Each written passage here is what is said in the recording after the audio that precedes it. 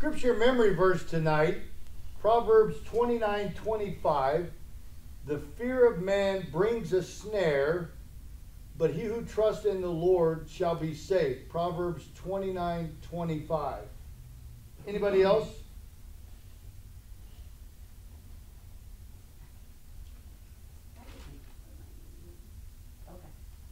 Fear of man.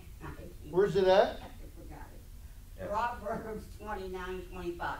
Good. The fear of man brings a snare, but whoever trusts in the Lord shall be safe. Where's it at? Proverbs 29:25. Good job, Rita. Yeah, what I like for people to say the address and then the verse and then say the address again, and it helps you remember where it's at. You don't have to say it to other people, but you can if you would like. But it helps you remember where it's at, because I think it's somebody says, well, where's that at in the Bible? You should be able to open your Bible and show it to them or find it somehow. Now we have a phone in our pocket. We can do search engines. We can do lots of things. But sometimes you might not have a signal. You might not have it. But I just like to be able to know the address. I think it's very important to know where it's at. And anybody else? Proverbs 29:25. The fear of man brings a snare, but whoever trusts in the Lord shall be safe. Proverbs 29:25. Good job. Anybody else? Proverbs 29:25. The fear of man bringeth a snare, but whoso putteth his trust in the Lord shall be safe. Proverbs 29:25. Good job, Ray. Thank you. Bringeth a snare. You know, it's interesting. I just want to show you off the top. I mean, the Proverbs are written, pithy statements, lots of wisdom. Wisest man ever lived that wasn't God, Solomon, either wrote or compiled all of them. And they're really written in a couple different ways. One is parallelisms. In other words, it'll have one line, and then the next line will reinforce it by saying the same thing a different way. And then there's contrasting statements. And so now you have, which I see as a contrast, the fear of man bringeth a snare, a trap, but whoever trusts in the Lord shall be safe. But notice this, in the contrast, notice that it doesn't say, I want you to notice this, it doesn't say the fear of man brings a snare, but the fear of the Lord makes one safe. Notice it doesn't use the word fear in the second line in the contrast, because the word for the fear of the Lord is a totally different word, which is talking about reverence.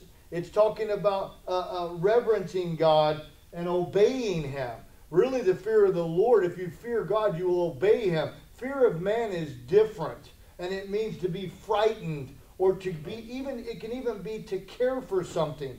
In the New Testament, type of this we have in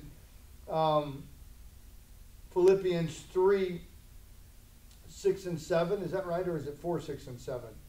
Be anxious for nothing, but in all things through prayer and supplication with thanksgiving make your requests known to God, and the peace of God, which surpasses all understanding, will guard your hearts and mind through Christ Jesus. I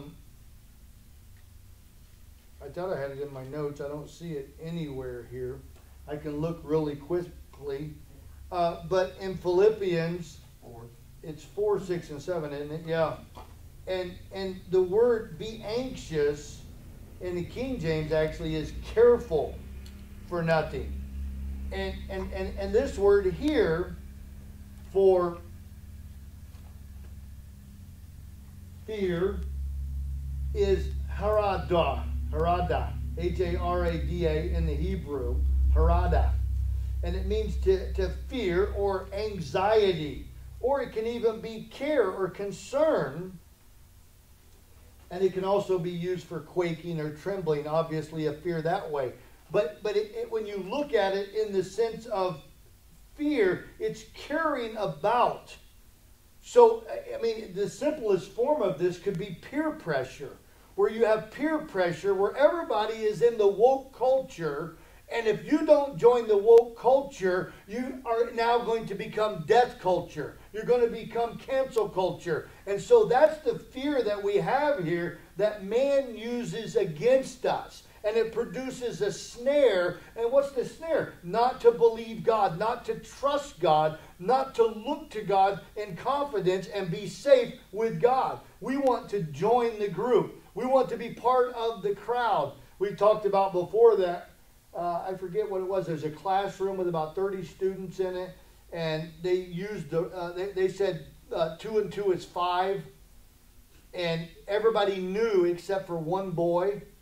And by the time they finished, since everybody else said it was 5, he joined in and said it was 5 because he didn't want to be left out.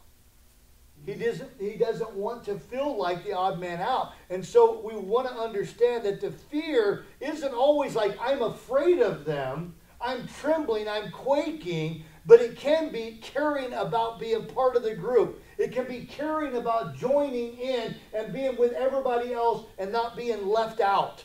And so that's a big fear with us, is that we want to belong to the club. We want to be in the know. We want to be with the king and the princes. Notice there's a follow-up line here. There's a follow-up line here, the next verse. Actually, both of the next 2 verses. But I just want you to look at verse 26, because this is what many do. Many seek the ruler's favor. Many seek man's favor. Look at it. That's what the ruler is. He's a man. But judgment or justice, New King James, for man comes from the Lord. See, we want to seek the Lord. We want to trust in the Lord. We want to be looking to the Lord. We don't want to be afraid and be snared, caught in a trap, listening and knowing that we're following a lie because everybody else is doing it, and we don't want to be the odd man out. It's okay to be the odd man out. It's okay to follow truth if nobody else does. And you're the only one that's going to follow truth, and you're the only one that's going to stand for Jesus. It's okay.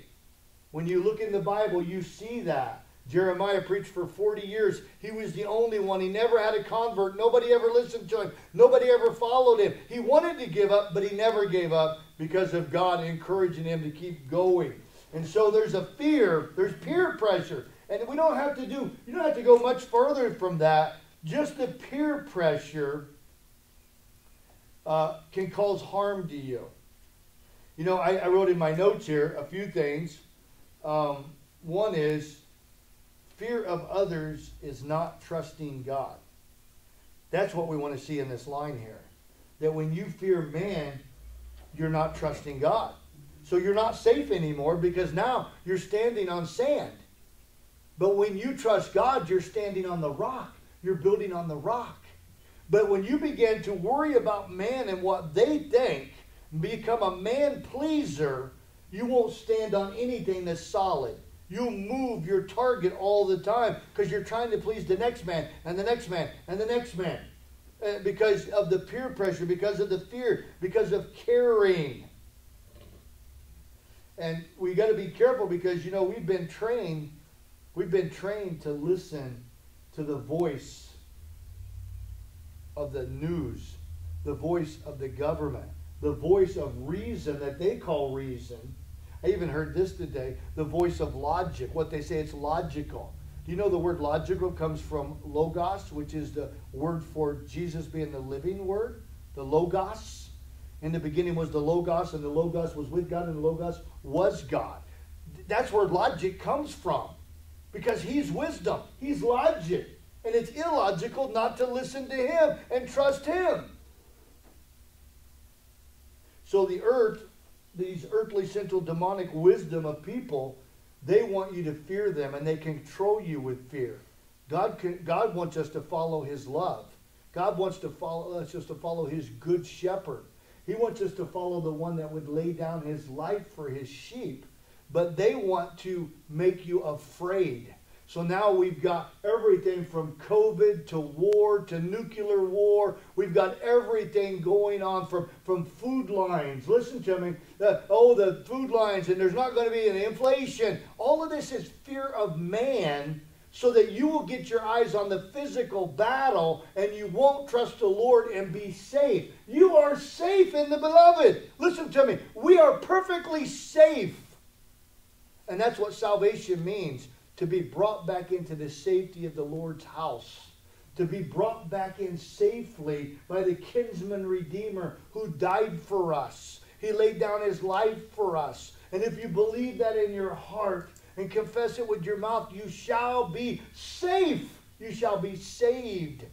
For with the heart one believes unto righteousness, and with the mouth confession is made unto salvation. But see, the enemy, what he wants to do is he wants to go around the back of your house and set it on fire, and then run around front and knock on the door and go, here's a can of gasoline. Pour it on there. We'll take care of it. That's what the enemy always wants to do. He starts a fire. The devil has got us in sin. He came down and caused Adam and Eve to not trust God. They feared that something was being left out, that God was holding on, and they chose to go after what they were missing when they weren't missing anything. They had the perfect God that they had perfect fellowship with. But in their own hearts, they thought they were missing something. So now they didn't trust God, and they began to trust another voice, and that's how you and I inherited sin. Their unbelief, their failure to just trust God that He's enough. God is enough. God has perfectly provided everything for us. He came down to get us, to redeem us, to bring us back into right standing with Him. He gives it to us freely, and yet we don't trust Him fully. We want to listen to what? The bad news. Listen, God has brought His love and His good news, the euangelion, good news of salvation and redemption, atonement, that we can be at one again with Him and His family. And what's the world giving us for fear? It's all bad news. It's all bad news. But that's what we want to be involved with. We live to tell another story. We live to talk about what's going on over there and what's here. We want to fight in these physical battles when He's told us to stand. Stand still and see the salvation of the Lord. Stand and hand out the spoils of the storehouse. We don't have to get up and fight in this physical battle. You stand and see the salvation of the Lord. And yet everybody wants to be deceived into following the bad news. See, that's the fear of man.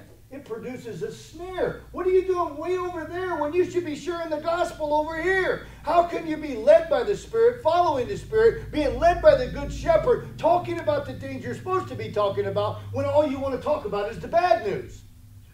Don't you know that the counters are going to be empty and that they're coming and they're going to get us and they're going to take it and they're going to do this? Oh my goodness, they're fighting a war over there.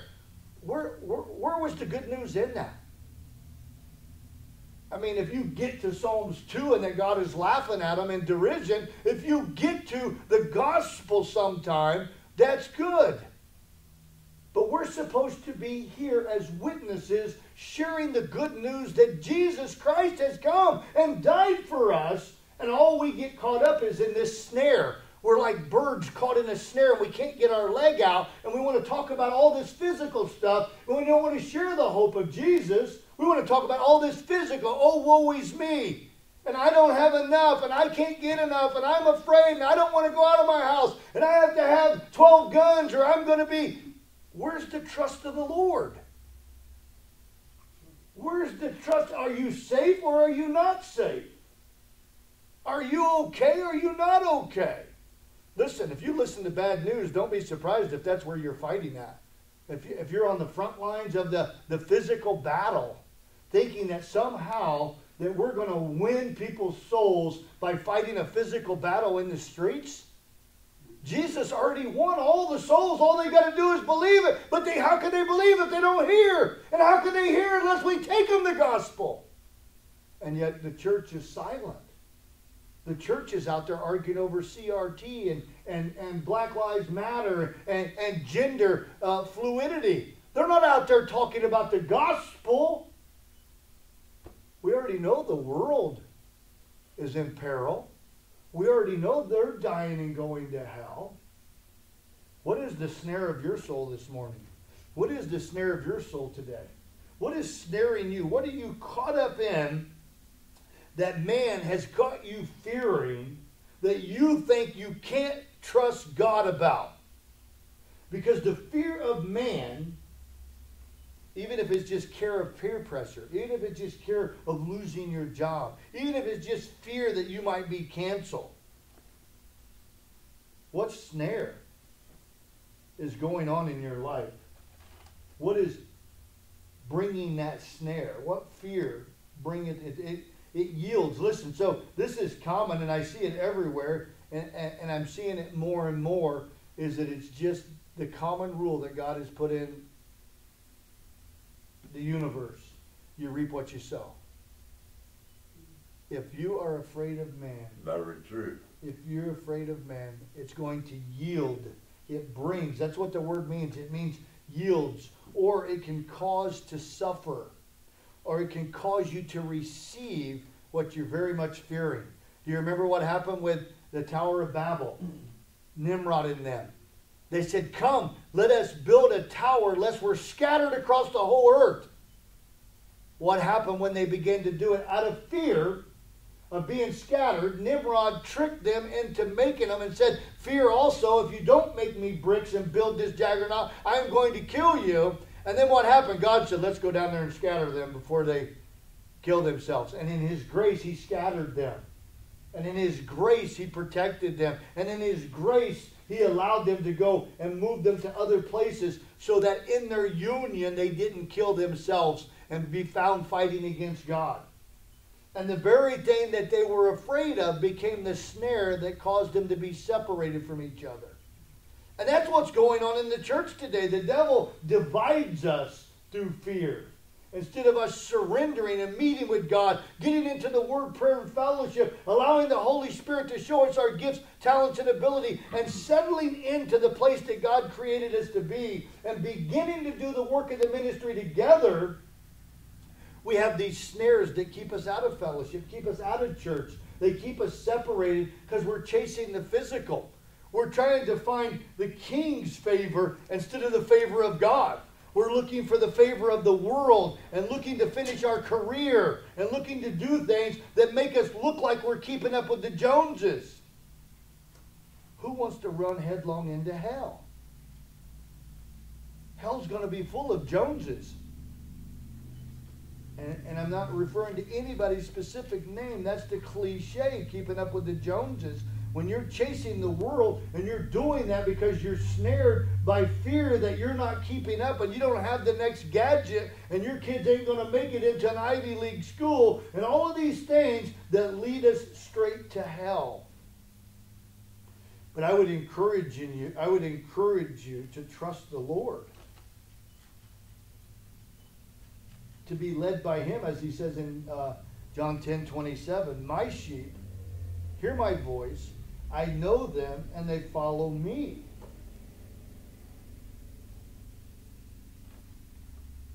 Who are you following?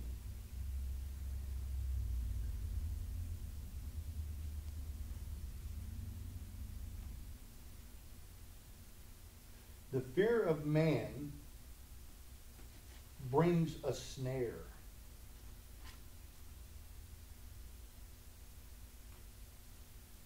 But whoever trusts, notice how it's open door, anyone, whoever, whomsoever, just like the gospel.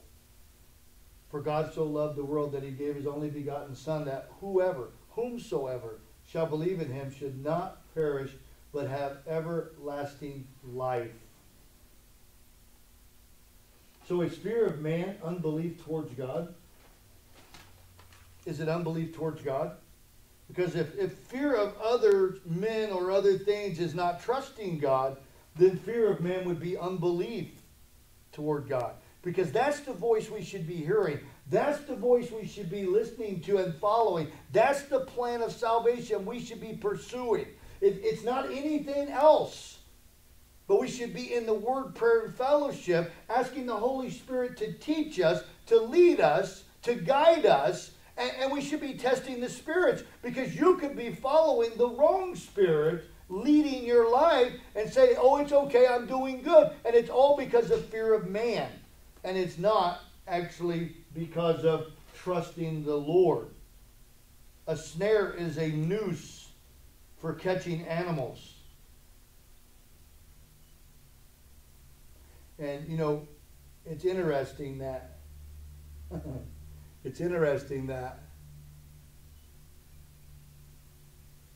if you step in a snare, You don't know it's till it's too late. You're fearing man, and it's bringing the snare, and you're walking towards the snare, you're walking towards the trap, and you're in the trap before you know you're in the trap. And it's too late now. You know, that's why they hide them. They put foliage on them, and they camouflage them, and all of a sudden you're hanging upside downward. Or all of a sudden you're dead and you fell into a pit. All of a sudden it's too late. But today is the day for salvation. It's a hook for the nose. A hook for the nose. To lead you away from God. It's a trap. And man wants you always to follow them. Not to follow Jesus. We got all kinds of rock star pastors out here today. And I'm sorry, I'm not picking on God's true church. They want you to follow their plan. They want you to follow what God's telling them. And when you do that in allegiance to a man, it becomes a snare. You have to do that trusting the Lord. And if that man can't listen to your counsel about the Word of God, then it becomes a trap, and that man is not listening to God. If he can't listen to counsel and pray about it, and in a multitude of counsel wage war, and he can't stand before you and admit his faults and admit his pride and admit that he has mistakes, there's a problem. And you might be following just a natural man who is quenching the Spirit, although he talks about the Word of God. Be very careful about the snare, because the trap is too late. The spirit of Antichrist has already been let out, and people are in apostasy. We see it happen in the Old Testament. We see it happen with the Jewish nation. We see the disgust as we read it, and we go, what were they thinking? Why would they treat their own people that way? Why would they do this to Jesus? Because they were men pleasers. There was peer pressure. Because it brung the snare, and it was too late. But God already knew it. And then he hung on a cross, and he died for us. He wasn't killed by us. He gave up his spirit. He laid down his life. He became a willing sacrifice, a living sacrifice that said, I surrender my spirit to you. He humbled himself, even to the point of death, death on a cross for you and me. Because he was obeying the Father's plan perfectly. He wasn't following men. He wasn't being led by lying men and the spirit of this age.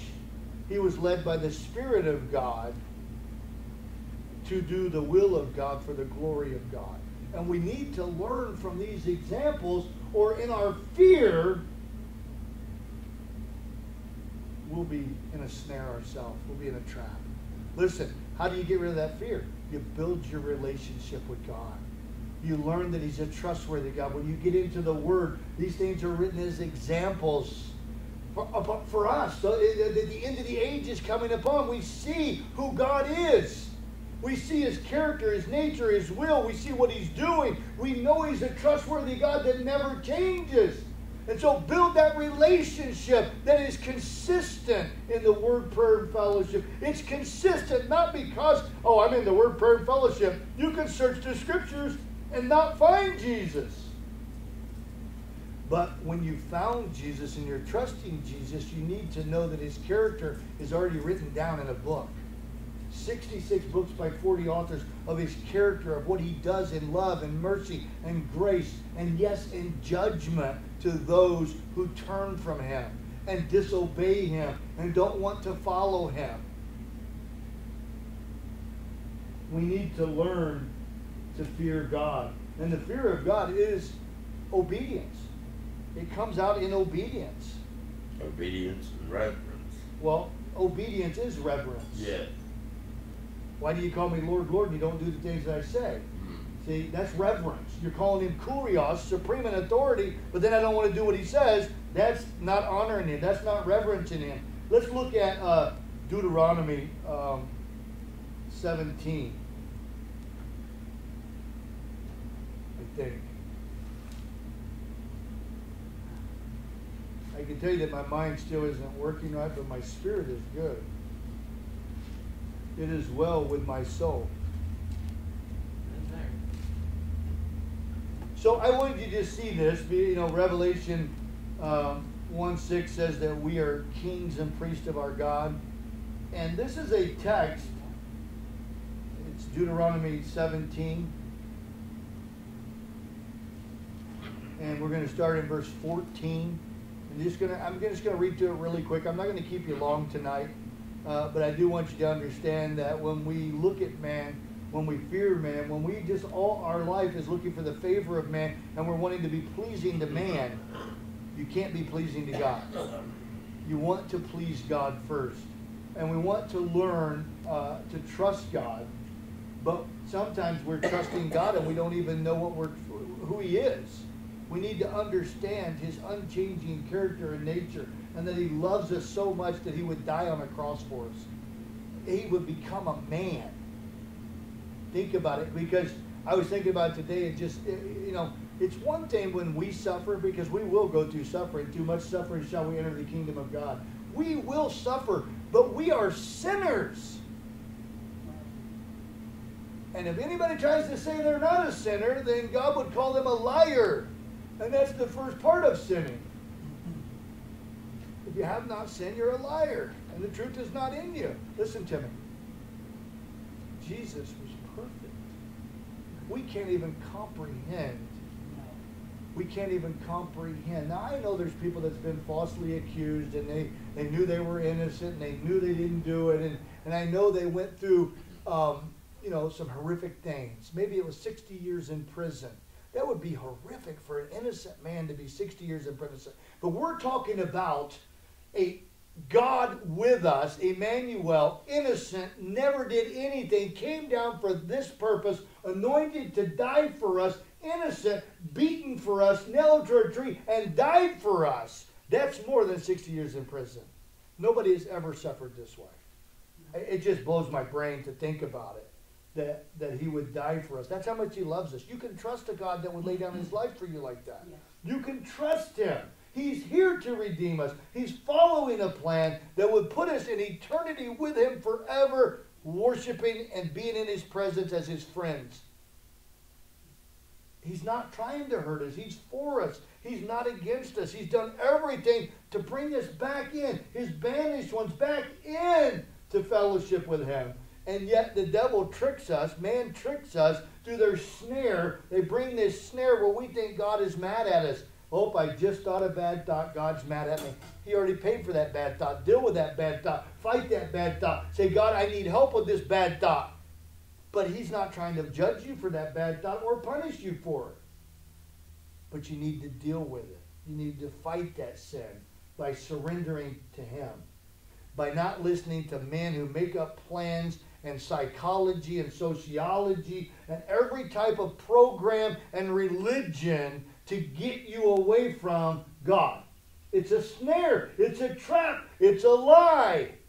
It's God who loves us. It's God who we should be trusting in. And we should be spending time with Him, not for salvation, but because of salvation. He is the light that leads us out of a dead, dark world. He is the light that leads us away from the fowler's trap. He is the light that shined in the darkness, and we should be proclaiming His praises. So here in 14 in Deuteronomy, Moses speaking, and he says, 17:14, when you come into the land which the Lord your God is giving you, listen, key word, God owns it all. He's given it to you. Listen, He didn't have to come down here and die and give you anything. He wants to give it to you. He wants you to have an inheritance. He wants you to be back in fellowship with Him. He wants you to meet with Him. He's always waiting for you to meet with Him. And possesses it. You're there and you're possessing it and you begin to dwell in it. You're standing there and you say, to them, this was the land of Canaan. To you and I, it's our relationship, understanding our inheritance, understanding that we're citizens in heaven, understanding that this is not our home. And say, this is what they will say.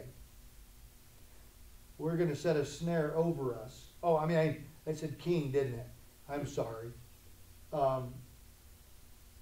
This is what, when they come into the land, See, isn't it amazing how Moses is sitting here telling them the future before it even happened, because God is using him and speaking through him and telling him what to say to the children of Israel, because God is outside of time. He already knows that they're going to get caught in this snare and want a king. And I will set a king over me. This is what I will do. Notice that? I will, not God will. It never entered God's mind to give them a king until they asked for it. But he knew they was going to ask for it. He was their king. It was a theocracy. He wanted them to follow him and to trust him and to love others because he first loved us. I will set a king over me. Snare. Listen, if the government's over you, it's a snare. It's a trap. You're not trusting God. Not fully. Because you're trusting in the government.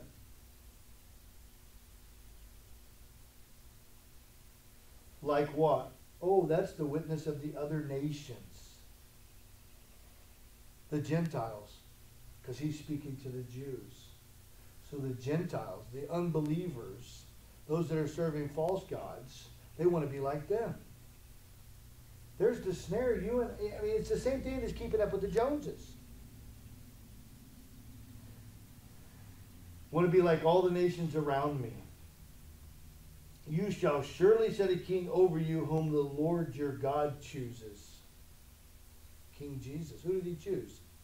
King Jesus. David is a type. They chose Saul first. That was a king after their own heart. Oh, I know God picked him out. But he wanted to show them what a king with their heart would do. And then he come back and he showed them a king with his heart, the one he chose. One from among your brethren you shall set as king over you. He had to become our brethren. He had to be flesh to become our kinsman redeemer. You may not set a foreigner over you who is not your brother, but he shall not multiply horses. That's his own strength. Solomon did that for himself. Nor cause the people to return to Egypt to multiply horses. Go back to the world. For the Lord has said to you, you shall not return that way again. What's the snare to your soul today? What keeps you from trusting the Lord and going out and telling everybody to repent? What keeps you from being concerned about souls? What keeps you from being a living sacrifice that's being transformed? Listen, when you're a living sacrifice that's being transformed by the renewing of the mind, I guarantee you, you'll be a witness. But when you're being conformed to this world and keeping up with the Joneses, you're only being worried about yourself. You're worried about your career. The world don't go by what we say, they go by what they see. Yeah, walking by sight, not by faith. Yeah. That's a good point, right? And that's what the person who's being conformed through earthly, sensual, demonic wisdom and has stepped into the snare and is reaping what they've sown will do. But someone who's being transformed will put aside their own life, living sacrifice. They understand that they're holy because he is holy.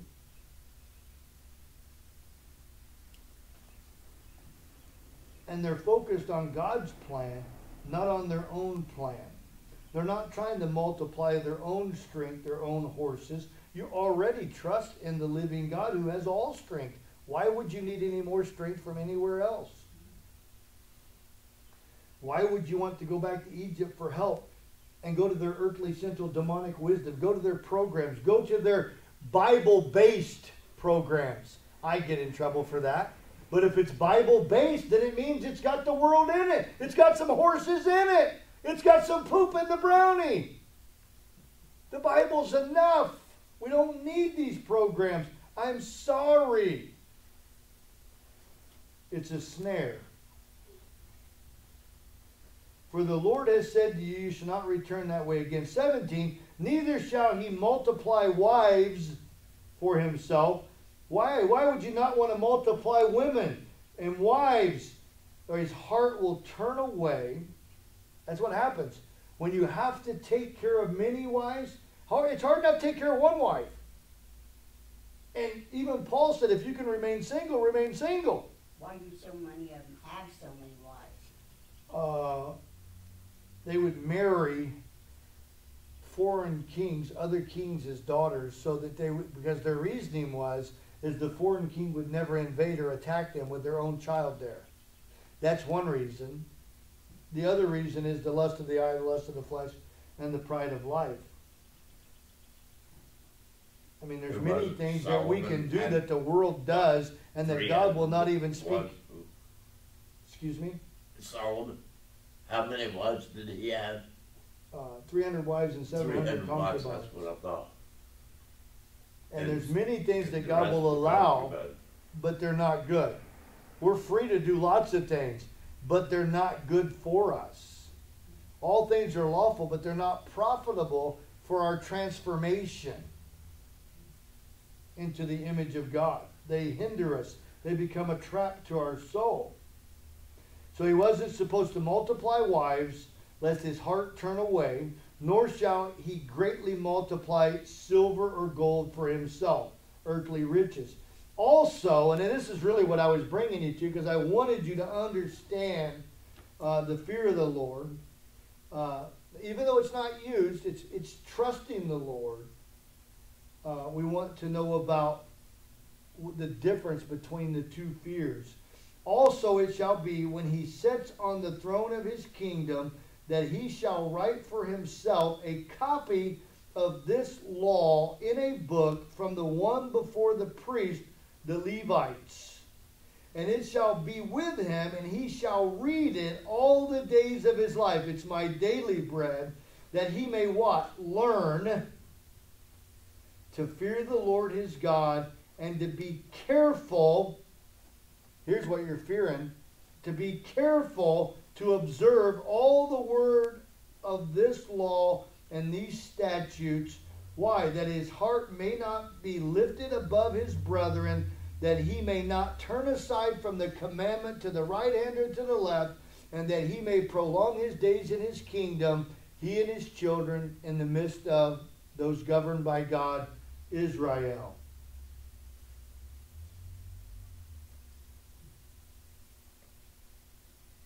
So the point being to be in the Word, prayer, and fellowship, so that we can learn who God is, and we can learn to fear Him. We can see the examples of those who have gone before us, who did right and wrong, and we can learn to do what we're supposed to do. That fearing man becomes a snare. It's a trap to your soul. You will reap it if you live it. You will reap it. But he who trusts in the Lord will be safe. That's where judgment comes from. And one would say, like in Matthew 10:28, do not fear the Lord, do not fear them that can kill the body, but cannot kill the soul. But fear him who can cast both the body and the soul into hell. That's the one we're supposed to fear. So the fear of man brings a snare. But whoever batak, trust, it's the word for having confidence in. It's to hide for refuge. We had this. Did we have it in the last one? Is that what we did last time? When did we do Proverbs? Oh, Proverbs 3:7. Batak was in 3:5. Trust in the Lord with all your heart.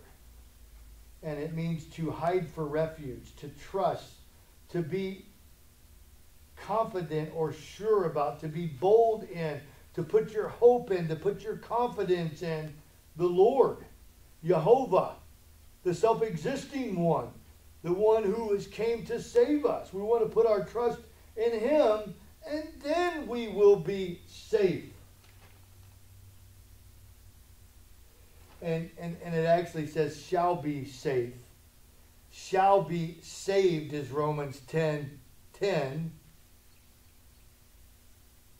If you believe in your heart and confess with your mouth that Jesus is Lord and God raised Him from the dead, you shall be saved.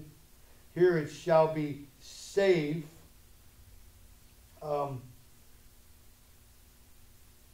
And the interesting thing is it means to be inaccessible. Once you're trusting in the Lord, Right. you're inaccessible to any of the wiles of the devil, any of the traps. He's going to guard you.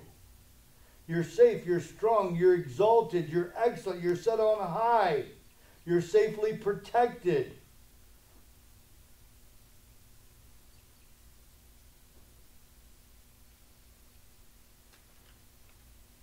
If you back up a couple pages, 1923, one of my favorite scriptures, I like them all, one of my favorite scriptures, the fear of the Lord is life. And he who has it will abide in satisfaction. Listen, he will not be visited with evil. It's inaccessible when you trust in the Lord.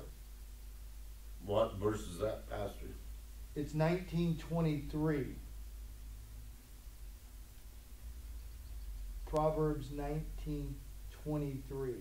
The fear of the Lord, the word of the Lord is clean, it's pure, it's enduring. Who are you trusting in? So are you saying that Satan won't bother you if you're deeply rooted? Well, then He what do you can't. say? You're saying he can't. He can't. So your troubles that you have, He can with being allowed to. but You have it's to not- give him permission. You have to give him permission by believing the lie and give him access to your life. no, if you're truly He has no rooted, power over you anymore. He's defeated. So your troubles are just normal, everyday. It's just life. Gotcha. Reaping what you sow, stepping into the snare. No. Our battle physical is- problems our- or whatever. Huh? We all have them. Everybody, it rains and shines on the just and the unjust. Right. You know, But, yeah. it's life. And our witness is how we go through it. We're not saying Satan doesn't exist. We're not saying that evil doesn't exist. But in fact, evil is the absence of God. When you take God out and the trust of God in the equation. When you have unbelief, that's how we inherited our sin nature, is they took God out of it. They were walking with him daily. They decided they would do their own thing.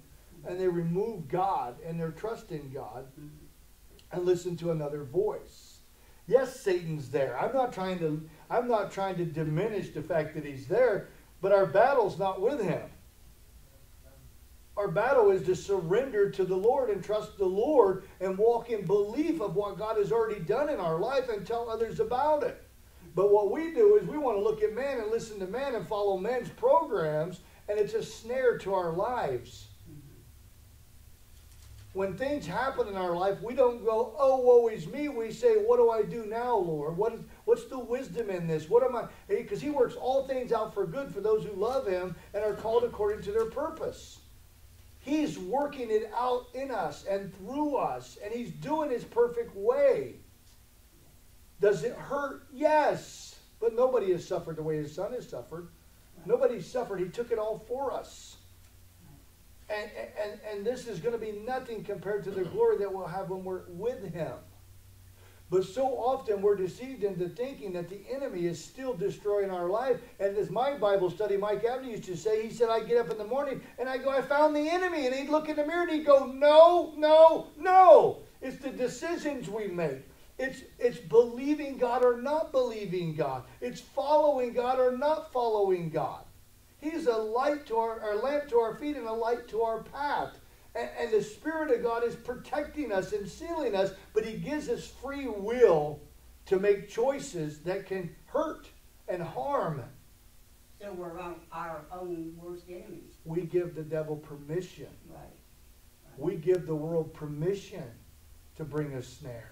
Now listen, this is not to say anything about the pain that we might. Listen, if you choose to follow God and you choose to speak up about God, and then the pain comes and the suffering comes and the persecution comes, that's there also.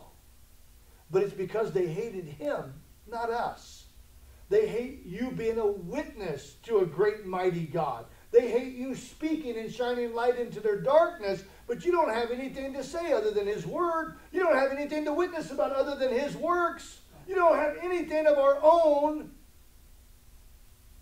except for the blood of Jesus that bought us. The enemy, yes, he's there, but I'm inaccessible unless I give him access. When I'm trusting in the Lord, walking in the Spirit, living in belief of God and doing what he's called me to do. That's why I'm always trying to encourage people. Find it out and walk in it. Pursue him. Get into the Word. Just because you get people into a building, you can get thousands and thousands of them into a building that's called a church, and they're nothing but tares that say they believe. The first word of the gospel is repent.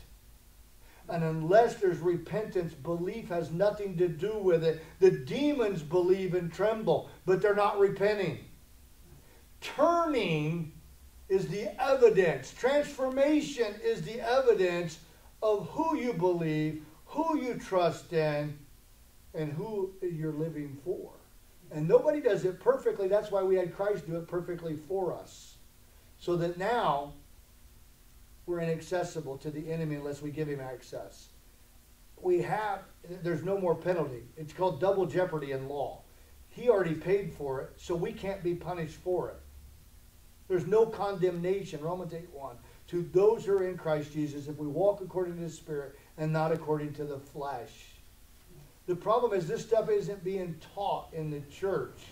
What we want to do is give them a program. Come and do this for a while and follow this and do hopscotch in these boxes. And then when you get done with that, you'll know how. That's not discipleship. That's programming and indoctrination. That's not teaching somebody to fall in love with, listen for the voice of, and know the character and nature and will of this God who loved us and died for us. It has to be that personal relationship that comes out in trusting him. That he really has done this. He really has saved us. He really has paid our debt. And I really have no condemnation anymore. That gives me great boldness. It gives me great, beautiful feet to go out and preach the gospel with. I don't have to stand in the shame of my sin because I have beautiful feet that have been cleaned. And they're being cleaned every day by Christ. We're going to get to that in John 13 eventually. That's why it's so important. You don't read the word for salvation. You read the word to find out what this salvation is. Who this God is. What kind of love is this that would die for us? And it doesn't add one single thing to him. But we fear man. Wait a minute, we have all these systems and these PhDs and we have all these things and we have all these programs and we have all this and look what's going on in the world. And the same thing Peter did. When he was trusting Christ, if it's you, bid me to come to you. And he stepped right out of the boat and stood on the water. But then he heard the crack of the lightning. And he goes, wow, what am I doing? And he began to see the world. And in unbelief, he began to sink. And what happened? Jesus had to save Save me, Lord. And the Lord grabbed him and put him in the boat. And he was teaching him that he could walk on water if he trusted in him. He doesn't have to fall for the snare of man. He doesn't have to look at the physical and live according to the physical because this is not our home. There's so many people, I don't think, know the truth. Truth is a person. Jesus said in John 14:6, I am the way, the truth, and the life. But so many people in so many churches aren't getting what No you're one teaching. comes to the Father They're except not through getting me. Jesus is the rabbi that's supposed to be teaching them. Yeah. Spirit. Until they actually know truth, the person can't be taught. No. It's so That sad. Romans 8 talks about it, Yeah. that the Spirit It's so, in you. so sad. And so there's the churches, I used to, when I was first born again, I would say, man, they must not be teaching truth. But it's not always true that they're not teaching truth. They can be teaching truth and the heart receiving it hasn't got fertile ground and letting it grow. That's what Michael just said, by the way. I was just breaking it down.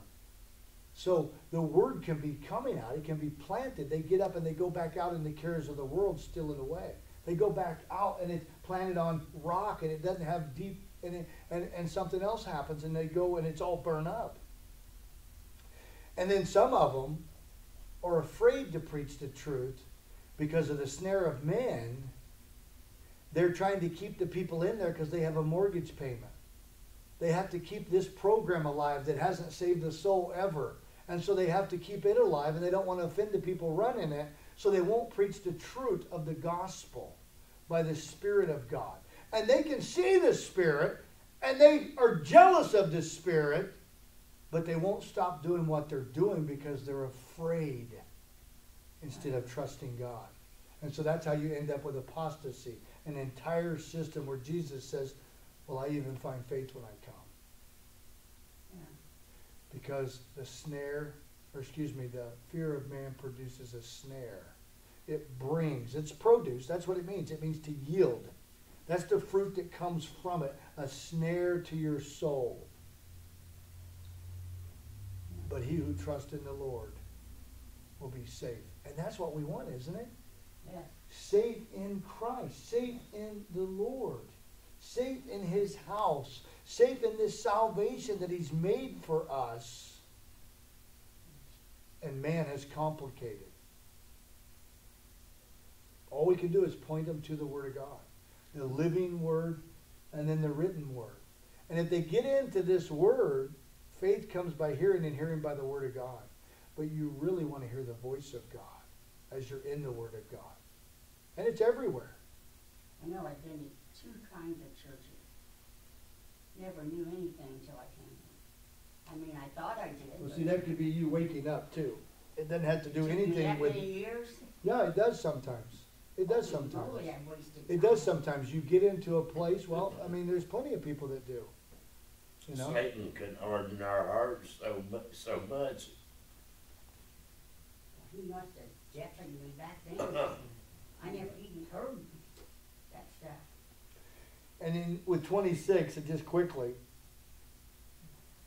part of the snare is you're looking for favor of the ruler instead of the face and favor of God, the Lord.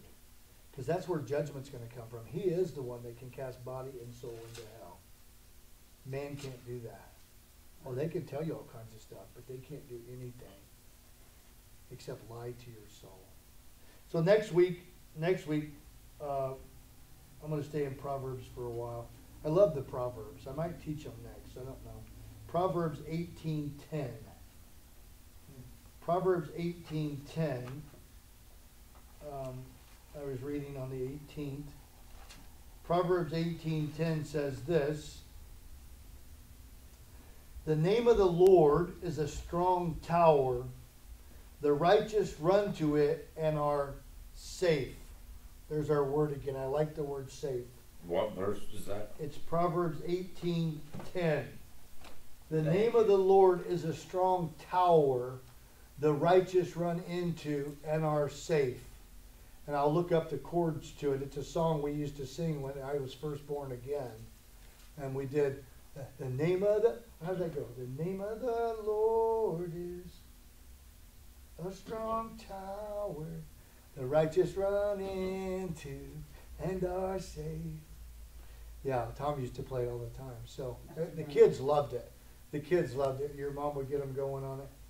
So we want to know it's about the name of the Lord, the character, the nature, the will, the authority of God. It's a strong tower. You can trust him. It cannot be torn down. There's no wisdom or counsel against it. He's a trustworthy God that loves us and he's not against us. Proverbs 18:10, write it down, memorize it, and be prepared to share it with somebody. Father, thank you for your word. Thank you for your mercy and your grace in our life. Lord, help us to see those stumbling blocks, those places that the enemy is causing us to trust in men and not in you, to fear men when he cannot do anything with our souls. Help us to trust you, Lord. Help us to trust you, Lord. In Jesus' name, amen. Amen.